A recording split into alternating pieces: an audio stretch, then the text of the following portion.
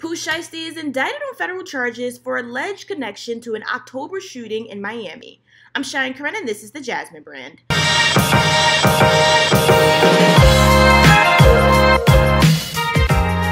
Back in October, the rapper was arrested for his connection to a robbery in Florida. Allegedly, he and a couple of associates were meeting up with two men to purchase marijuana and high-end sneakers. However, the rapper and one of his associates allegedly shot the other men and took off with the items, and it was reportedly all caught on security camera.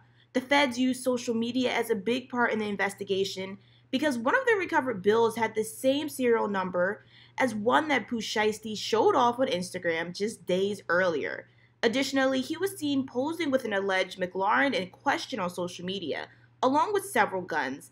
As a result of the evidence, Pooh Shiesty was taken into federal custody and charged with discharging a firearm during a violent crime, conspiracy, and robbery under a law regulating commerce.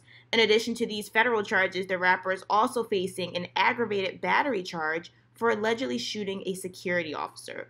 What do you think about Pooh Shiesty's situation? Comment down below and let us know.